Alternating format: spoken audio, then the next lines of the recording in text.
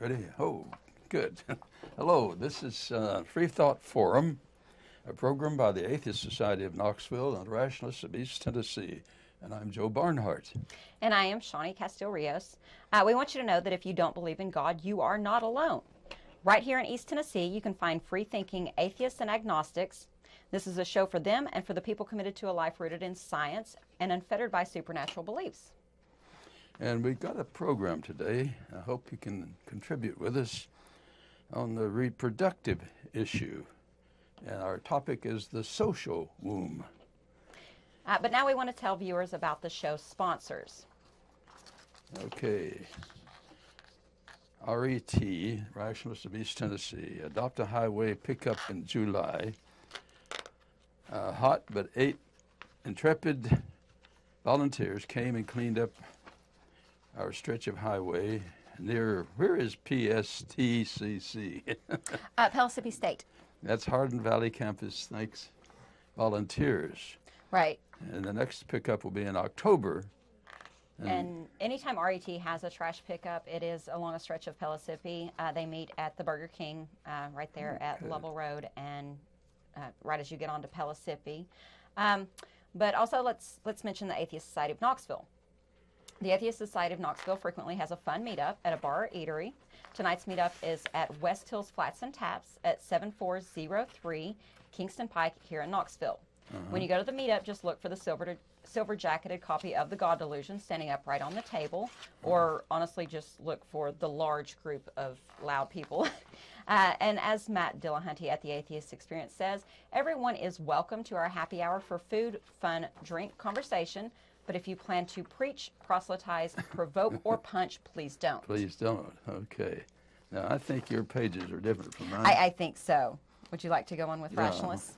Yeah, the Rationalists of East Tennessee have several regular monthly meetings. The first and third Sunday mornings of the month are usually lectures with lively roundtable discussion. The second Sunday, we hold the Skeptics Book Club. On the fourth Sunday, if it's a mix-up, sometimes with a potluck get-together in a home of a member, and that's a reflection meeting.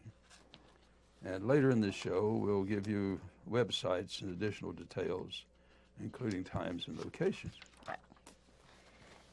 And forgive us right now, our scripts are two-sided. So in the news, Joe has already covered the Adopt a Highway. Once again, Rationalists of East Tennessee has a section of Adopt a Highway, and we appreciate anyone that would like to come out, suffer through the rain, the heat. If it is a weather day, it does get rescheduled, such as snow. And more into the news. Several of you are very aware of what just happened this recent week with the Knoxville Police Department and the plaque that was hanging up. The Freedom from Religion Foundation East Tennessee chapter was presented with this in February. Individuals were taken into a private officer-only door and saw this plaque, reported it. Emails went out to the mayor's office, the police department, repeatedly, and finally in early July, they sent a generic "we will look into it" letter. At this point, you know, how much longer do we give the city and KPD to hold up the First Amendment of the U.S. Constitution?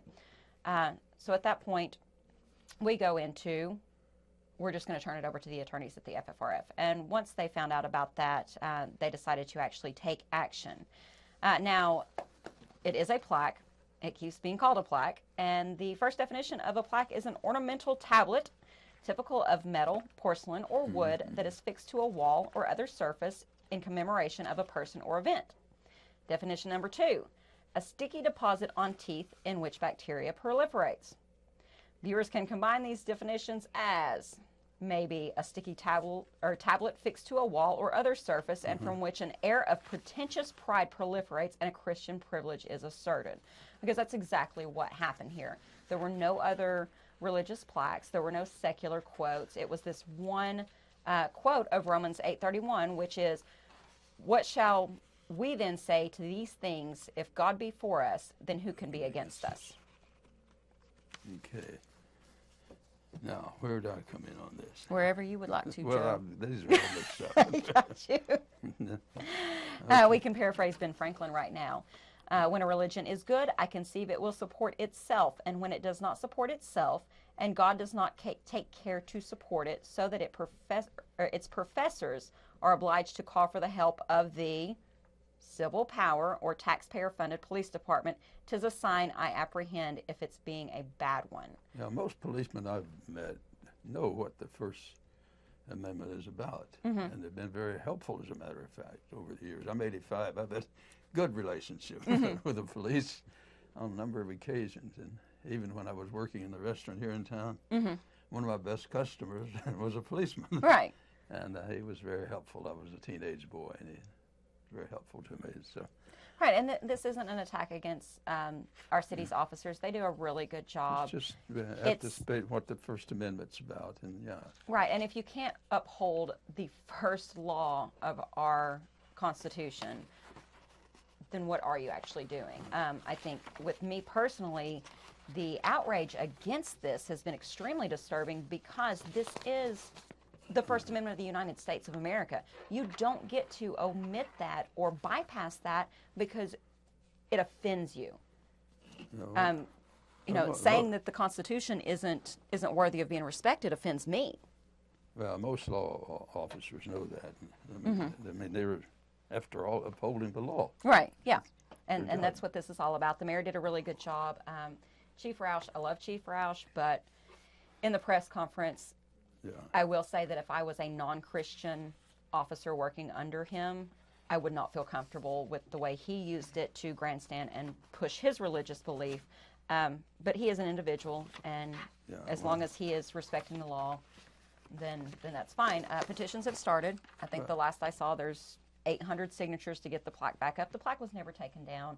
It was moved to an inspiration hall where other religious quotes are supposed to be hung. Yeah.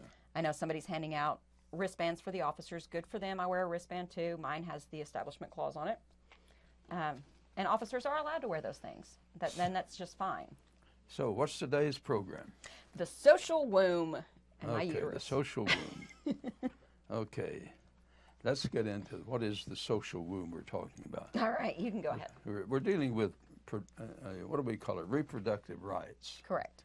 And what we're trying to do is develop a theory. It takes, as it were, two wombs to create a person. It takes a physical womb of the woman. Without that, you don't have a person. Right. But a womb is necessary. The maternal womb is necessary but not sufficient. It takes the social womb also then, after the maternal womb has done its job.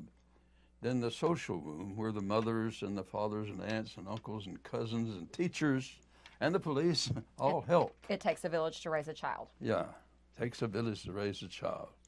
And use the analogy, for example, growing a flower. If you put a seed in a cup and put it then in a closet, you're not going to have a flower. And so what I'm saying is a fetus alone, just alone, is not a person. There are stages that it takes that are necessary for making a person.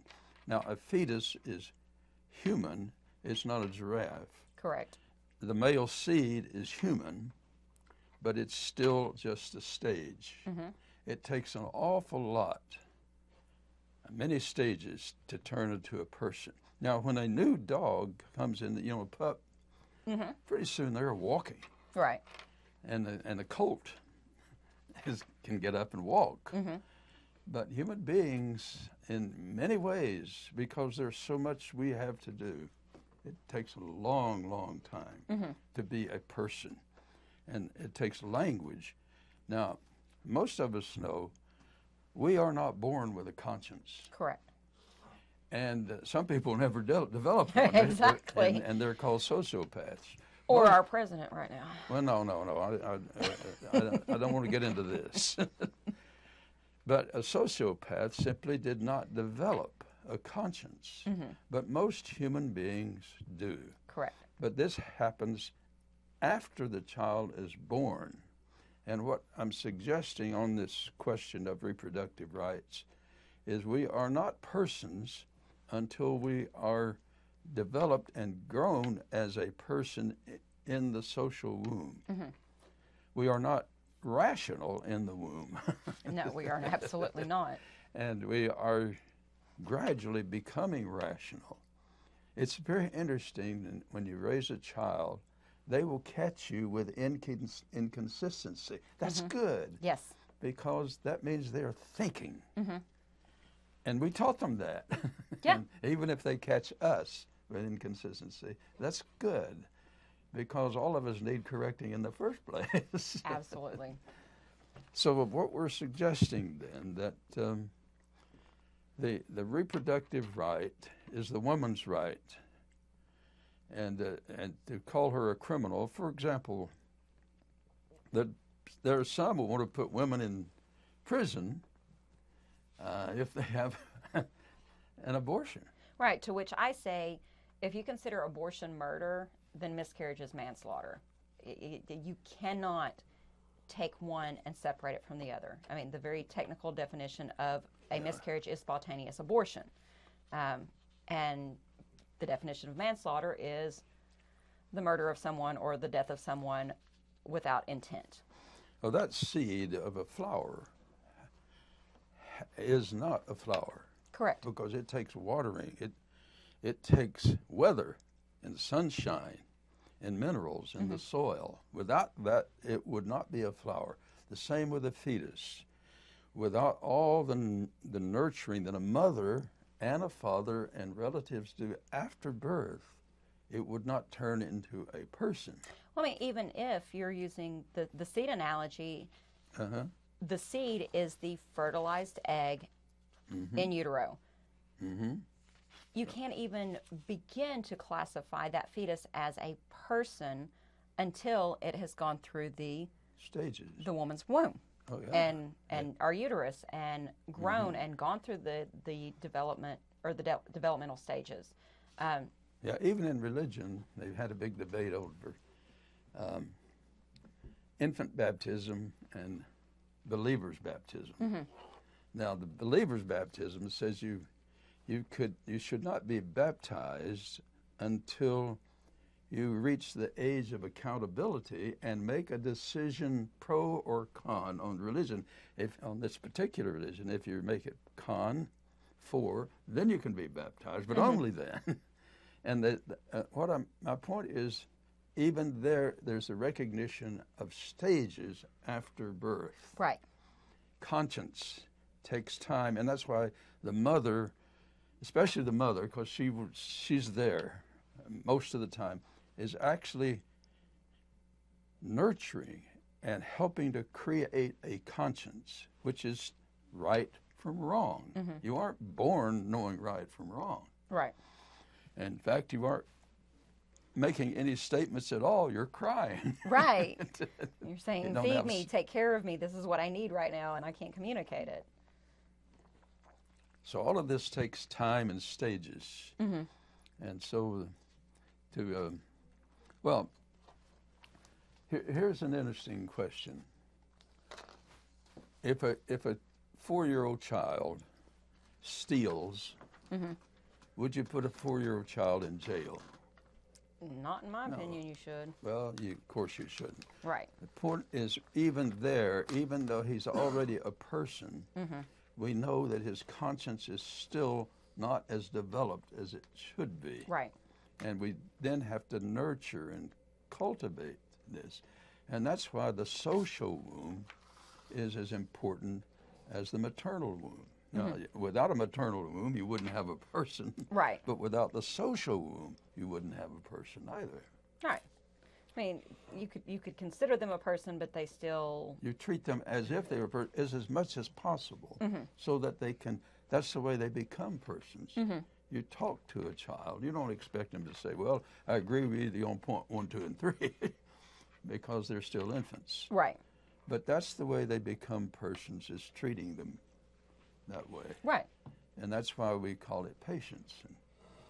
and educating them and walking them through. But again, you cannot compare a fetus to Not a person. No, they're not a Right. person. Yeah, they're a potential person. Like you could be a potential millionaire, but Right. that won't impress a bank. No. If you figure out a way to, will you please let me know? So would you like to discuss actual versus potential? Well, most people understand what that means. You can be an actual basketball player, but you have to get out there and practice. You learn how to dribble, Right. learn how to pass, and it takes time. In other words, what we're suggesting is there's stages, and personhood takes stages. And therefore, I think that the claim that abortion is a murder is simply failing to recognize that there's more to being a person than they obviously are recognizing. Right. And in fact, there are some religions that are even oppose birth control. yes, the Catholic religion has been Well, famous for that. Now that's modified. I'm thinking, well, Catholic people Yes. modified quite a bit. Right. Yeah. Something interesting that we have run across is it's voice of a man versus voice of a woman. And actually, we'll hold on just a second. We do have our first caller. Okay, we got a caller. Go ahead. It's Charles from Central Illinois. Go ahead. Good to hear from you. Yes. You're discussing a concept called the social room and the social contract. Uh-huh. Well, throughout history, societies have had different views of what childhood is and isn't, and when life begins, and when life doesn't begin. For instance, in colonial times of America, around, say, 1650 to 1750, and even in the parts of Europe, the woman did not consider, many women did not consider the unborn child, the fetus, be actually alive until they what they called quicken. Quicken, yes. That's when they felt the first movements of the fetus. Okay. That's a good point. Actually, go ahead. And in earlier times, there were times where they didn't consider the child to be viable even after birth until 45 days afterwards, as I understand it does so in the Bible, in the Old Testament. So the social contract and the social room have changing views on what is and isn't a viable child, a viable patient, and so forth. And so society's views differ. Even in the so-called the United States, we have extensive different views on women and women isn't a viable child and so forth. But what we can never escape is our own human identity. We are a social species. Okay. We interact. Interact together. You know, three men can figure out a way to take care of a significant problem, such as that damn lion that's been preying on us. We can figure out a way to kill it, versus one person who would have a really, really hard time to do so. Exactly, yeah. It's a teamwork. Yeah. And we've always been a social species in that regard. Even our modern ancestors lived and worked together in social groups. Yeah, I regard myself very lucky to have had so many good aunts and uncles. And my mother had enough sense to recognize she had a lot of help. Right. And we had good neighbors. In fact, we were not permitted to play indoors. And so that was one reason I went 12 years without missing a day in school. I was so healthy. But we had good neighbors watching each other's kids, you know.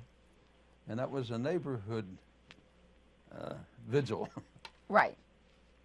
Yeah, I mean, the parents are involved, the community's involved. And that's our communities. That's what our caller is suggesting. Is Right.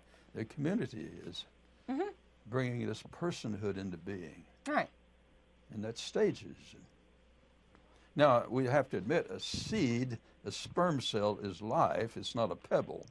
Correct. And it's human. It's not a giraffe. But we're distinguishing personhood from just life. Right, just like, you know, once you combine the sperm and the egg, that's still not a person. That is Takes time, yeah. Right, correct.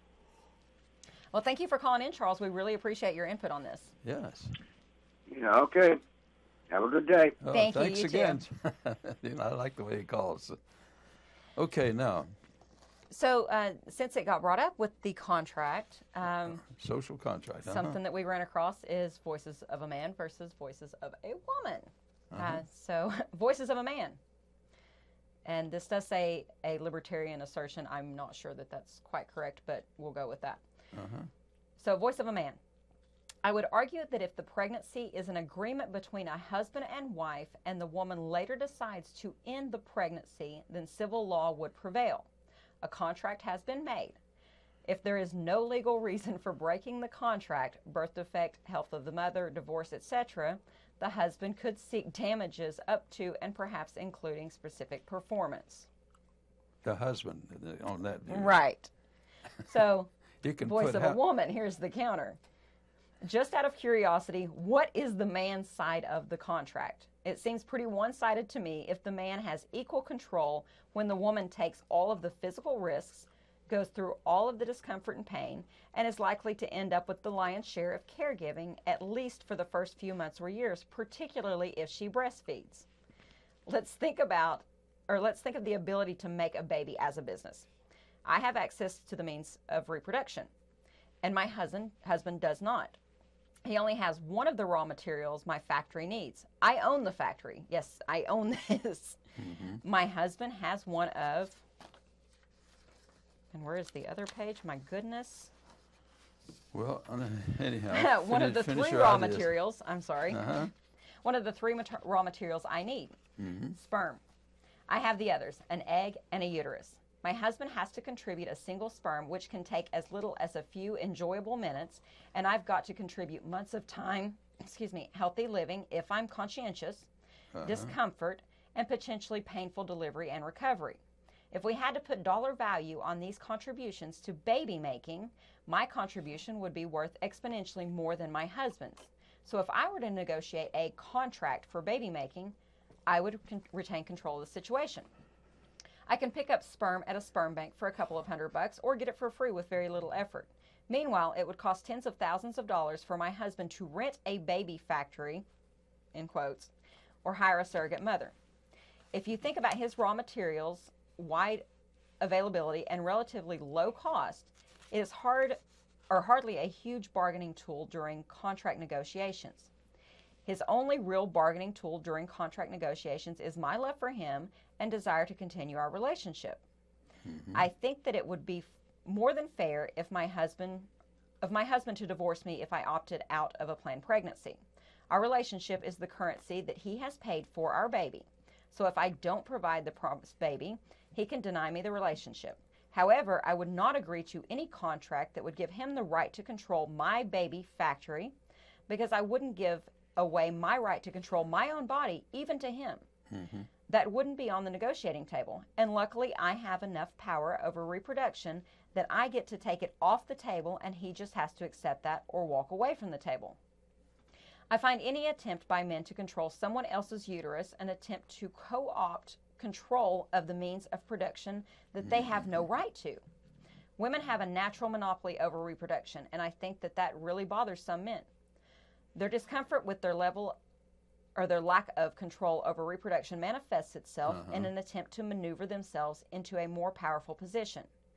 Maybe it isn't fair that men are relatively powerless to control reproduction, but a man's control of reproduction ends at orgasm. He has every right to hold on to his sperm, but once he gives it away, his part in reproduction is finished. And so is his control over what happens. He gets nearly all of the perks of that arrangement, and he has no right to get together with his buddies and decide that there is some unspoken contract that all women agreed to at conception that gives men rights to control what women do with sperm that has been given away.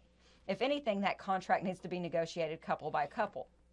Women as a group have given away their power over production for so long that many modern men seem a bit shocked that some of us feel we have the right or any right to this power over our uteruses. I do consider my uterus mine and only mine to control. And even though I love a man, I'm not going to give away my control. So that's the voice of a woman in rebuttal to that contract. Well, in most marriages, men, I think, can recognize this, and the women recognize that it's an interactive. I mean, that's what marriage is. It's a partnership. Yeah, a womb has to have nourishment and food and sleep. So, and that's where the male comes in too. So this is why communication between the husband and the wife are absolutely essential. And I would agree with you. If the two disagree, then it's the woman's decision on that. I mean, that seemed to me to be obvious. Well, I mean, I was married years and years ago, got pregnant, contraception failure, and I immediately knew that I was going to have an abortion. My ex-husband, who had 3 children and a grandchild already, wanted to argue that he wanted to keep it. And I flat out said, my body, you have no control. He was supportive in that, whether he liked it or not, paid for half of the abortion, took care of me afterwards, and everything was good. But this idea that men get to decide what goes on with my body and with women's bodies is not okay.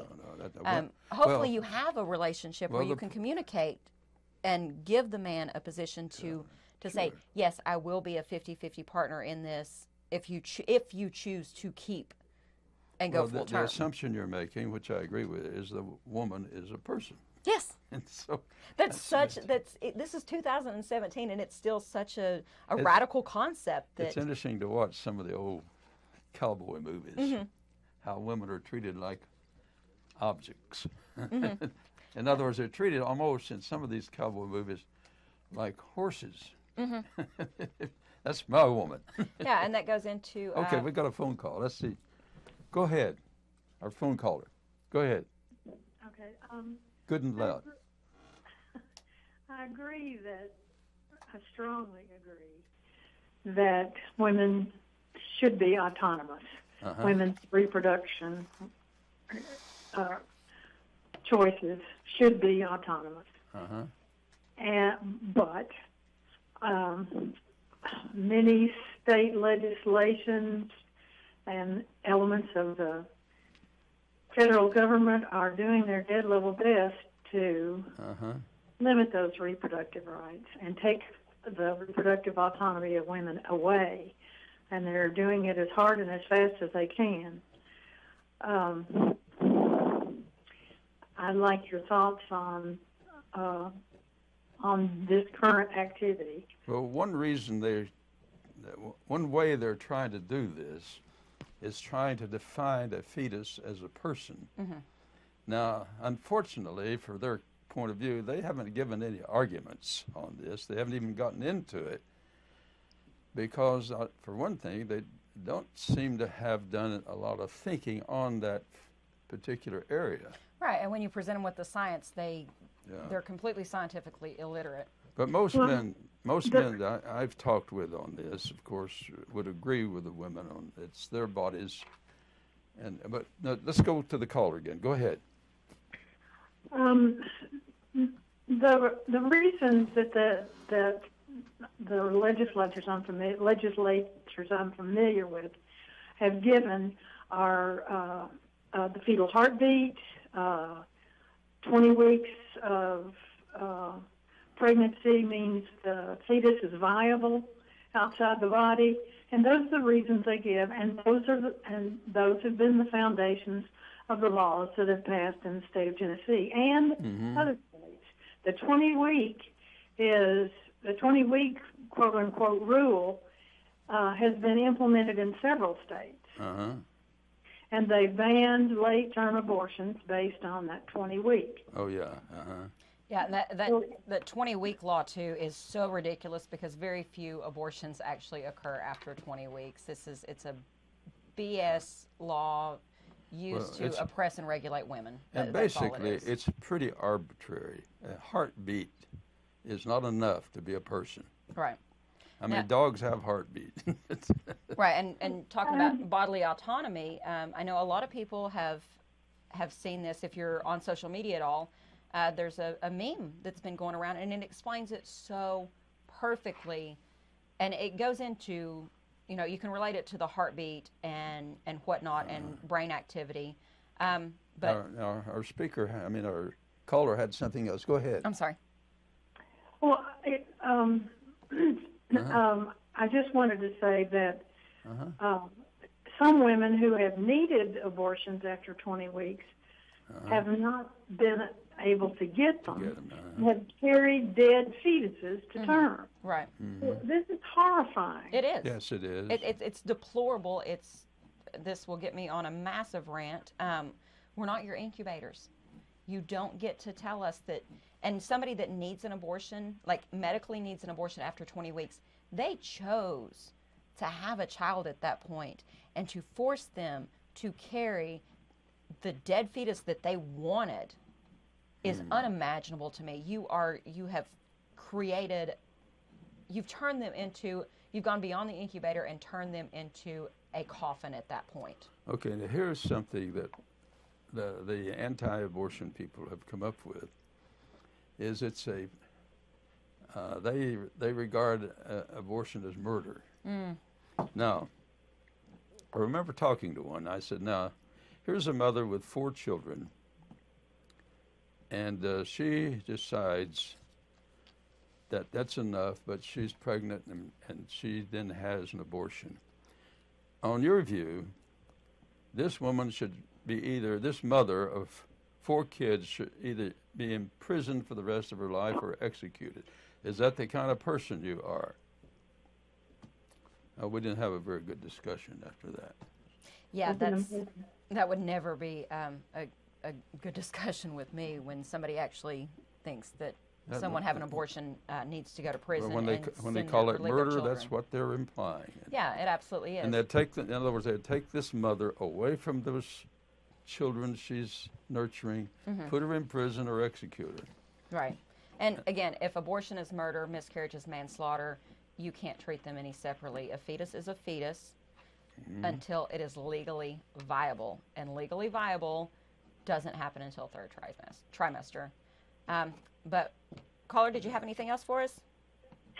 I just wanted to make one point. I think a lot of men, of course, don't have any point of reference, so I don't think they should have a vote in this. But I think many women either didn't live through the time when there was no birth control that was reliable and there were no legal abortions and the horrors that promulgated. Either they don't remember or they don't know anyone who went through something like that. Let me give you a personal thing, see what you think. When I was a kid, I read a book by John R. Rice, a Baptist fundamentalist, who argued against birth control. Now, this is, most Baptist preachers wouldn't do that today. Fortunately, in high school, I had a health teacher who was a woman, and she presented another perspective on life. And it educated me. And my wife was very happy to learn that. As a matter of fact, we began worrying about the fact that there were so many children born that had not been taken care of. So we decided we would adopt. I didn't think it was so imperative that a kid would have to look like me in order to be a kid. Right. And so we adopted. And because I had once visited a home where kids were taken care of, and it seemed to me they would have been much better off had they had children, had parents, and aunts and uncles and cousins, and the social womb. Nurture, the social womb is what they needed. No, absolutely. We do need to take a program break real quick and a sponsor break. Thank you so much, caller, for calling in. Yes. You're welcome. Thank you for talking to me. I appreciate it. Now, in case you are just tuning in, this is Freethought Forum, a program by the Atheist Society of Knoxville and Rationalists of East Tennessee. Freethought Forum is funded jointly by them and by individual contributions. Shows are lively, at least we hope they are. And most every Tuesday from 5 to 5:55 p.m. Eastern Time here in Knoxville, in the community area, on Access Television, Channel 12, and Channel 194, depending on your local cable network. So tell your friends about this program. It's streamlining on ctvknox.org. Right. You can watch live online at ctvknox.org. And today's show is live. Today is August the 1st. And you can call in on the number on our screen and speak with us like callers already have. While we take a short break, please watch these informative videos about our sponsors. Do you find stories of talking snakes laughable? Do you prefer the scientific method over supernatural beliefs? Are you concerned about religious leaders and organizations imposing their values and rules on your body, your family, and the rest of our society? Well, take comfort in the fact that you're not alone. The Rationalists of East Tennessee meets weekly for fellowship and provides a forum for people who support skeptical thinking and rational discussion of these and other issues. To find out more information or to find out about our next meeting, visit us on the web at www.rationalist.org.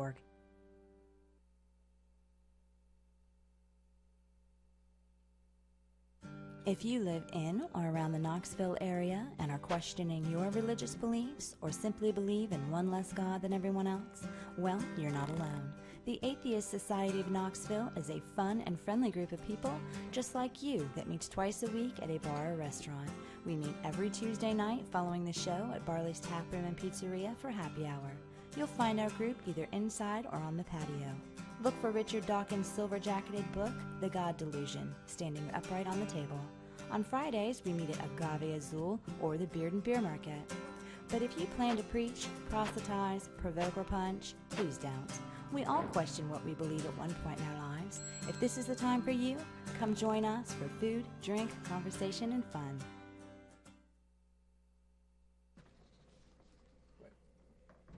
So where are we? All right. And the Atheist Society of Knoxville, or ASK as we like to call it, meets 1 or 2 times a week. We have evening meetups for food, fun, drink, and conversation. Find us online at knoxvilleatheist.org, atheist with an S. The purpose of ASK is to supply a venue for community, camaraderie, and outreach to atheists, agnostics, free thinkers, and other like-minded persons in the East Tennessee area. Our Tuesday meeting is going on right now at West Hills Flats and Taps at 7403 Kingston Pike here in Knoxville, right across from Westtown Mall. And the first Sunday of August, it's the first Sunday of August at 10:30 a.m. is at Goins Cafeteria and at Pellissippi State Community College. And what's this? Vikram Singh. Research Center. And what's it about? He's a graduate research assistant, and he will be discussing, or in astrophysics, and he will be discussing black holes. Black holes, oh, good. Right. And the second Sunday is what? The second Sunday of most months is Rationalists of East Tennessee's Skeptic Book Club. The book for August is The Hidden Life of Trees, What They Feel and How They Communicate by Peter, and I hope I pronounce this correctly, Wolleben. They'll meet on Sunday the 13th at 2 p.m. at Books A Million in West Knoxville. You can visit rationalist.org to find the rest of the calendar books for the rest of the year. And again, Books A Million is at 8513 Kingston Pike here in Knoxville. And one thing, too, we've brought up the contract and a woman's body and bodily autonomy. That's one thing that a lot of I like to call them anti-choicers or anti-women. They're not pro-life. They're pro-birth, in my opinion. But they neglect to see. And if you're on social media, you've probably, seen this meme that goes around, and it's a beautiful example of why we should be allowed to choose what happens with our body. My body, my choice, only makes sense when someone else's life isn't at stake. That's what the anti-abortion crew likes to say. But here's a fun fact. If my younger sister was in a car accident and desperately needed a blood transfusion to live, and I was the only person on earth who could donate blood to save her, and even though donating blood is relatively easy, safe, and quick procedure, no one can force me to give blood. Yes, even to save the life of a fully grown person, it would be illegal to force me to donate blood if I didn't want to. See, we have this concept called bodily autonomy. It's this cultural notion that a person's control over their body is above all important and must not be infringed upon. Like, we can't even take life-saving organs from corpses, deceased people, unless the person whose corpse it is gave consent before their death. Even corpses get bodily autonomy. To tell people they must sacrifice their bodily autonomy for 9 months against their will is an incredibly expensive, invasive, and difficult procedure to save what you view as another human life, a debatable claim in the early stages of pregnancy when the vast majority of abortions are performed, and is desperately unethical. You can't even ask people to sacrifice bodily autonomy to give up organs they aren't using anymore after they've died without their permission. Okay, let me try the devil's advocate and see what happens. All right. Is a fetus a body? Yes. Is that body autonomy? It does not have bodily autonomy. It cannot support itself. So the real issue is personhood. Exactly. Okay, now, as far as we know, persons in our kind of culture, you have to have a body to be a person. Now, so a body is not sufficient to be a person. Right. It has to be a vital body. Now, what we're trying to argue is the social womb is what helps create a person. Without the maternal womb, you wouldn't even have the body to start with. Right. But that's why motherly care continues after birth, and paternal care. And I remember when my brother broke his nose, my tough Texas father cried. Here's this tough boxer. I mean, he was just a rough guy, but he had a tender heart. And I remember his singing to my sister. Now, what I'm saying is both mother and father and cousin and neighbors all are part of this social womb to take this newborn who's not yet a person. It's a human being. It's not a camel or a giraffe, but it's still needing all the input, all the feeding, both the physical feeding and the emotional feeding. And that's why when you have a newborn, you hold it and you rub it and stroke it. That partly affects the brain itself. And even a cat, I have a cat that comes in my lap. I sometimes wonder if it likes the fact that I'm in a rocking chair. And I rock this cat, and it keeps coming to me. Now, why? I don't think I have all that pleasurable personality. But here's this cat has to have a social contact. And so when I'm trying to study, sometimes this cat comes in. And that's okay. Because I think it feels that, well, if I'll stroke it a little bit and just a little petting, it's meaningful to the cat.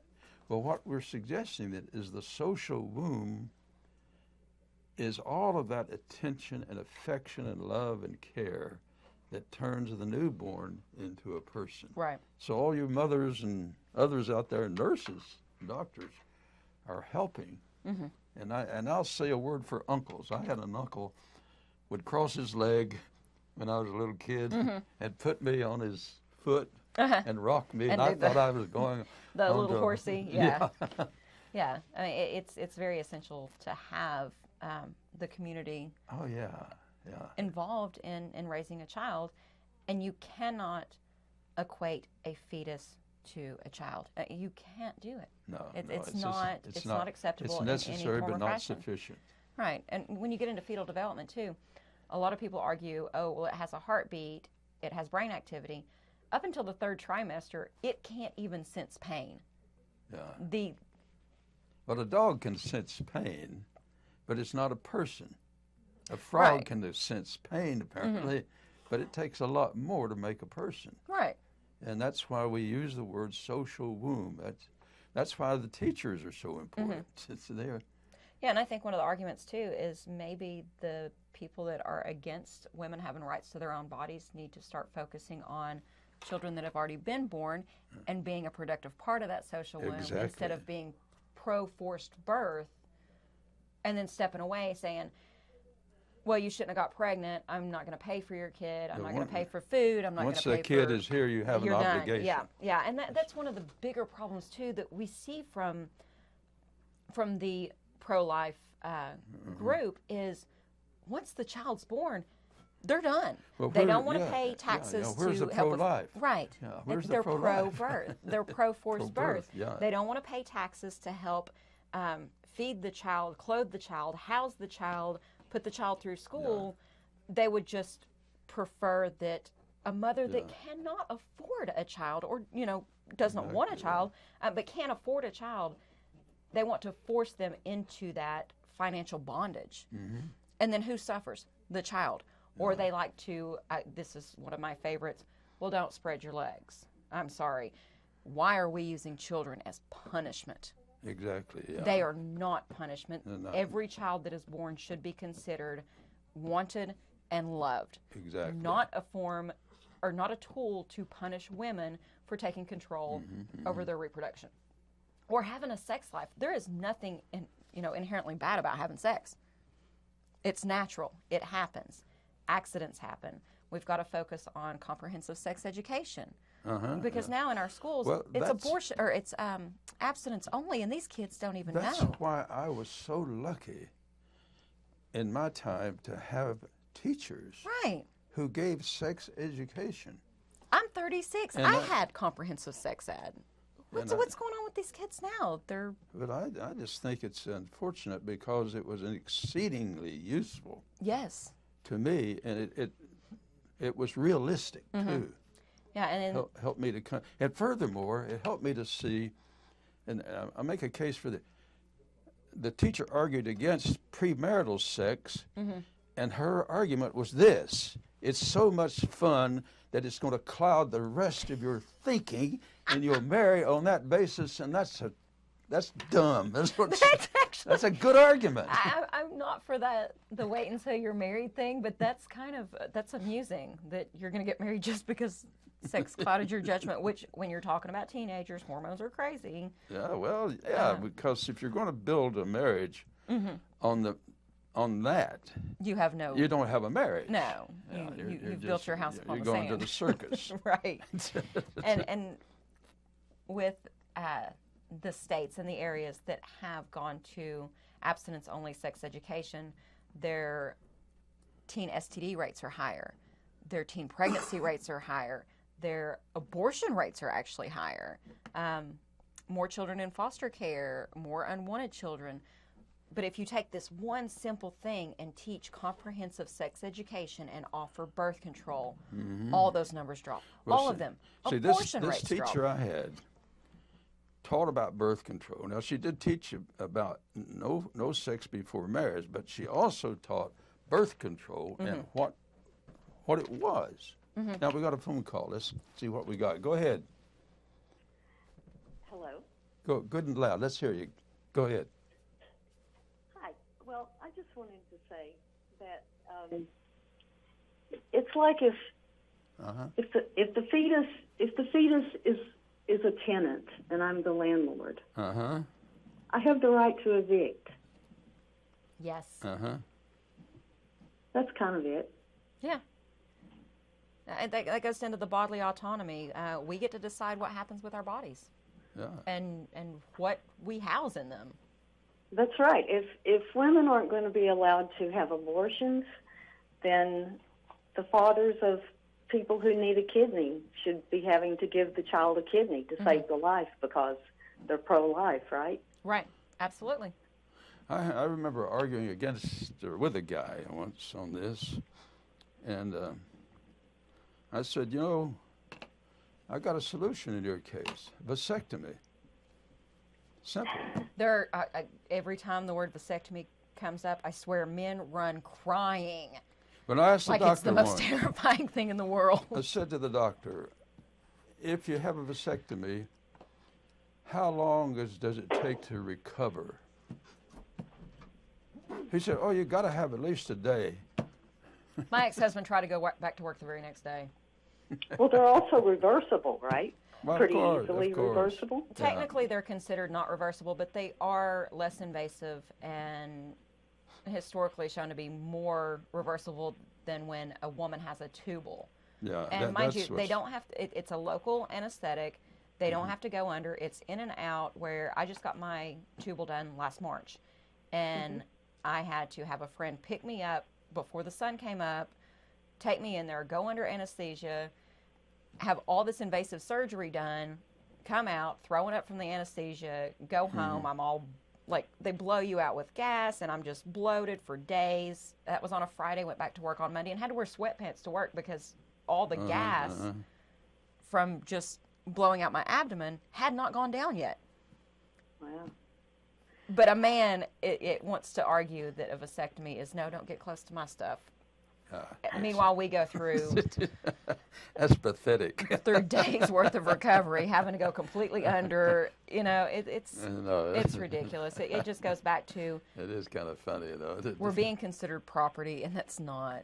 That's not okay. No, we got to get over that idea. Absolutely. But yeah, you're absolutely right. This is my home, and if I have a tenant, I have the right to evict them if I don't choose for them to be in there.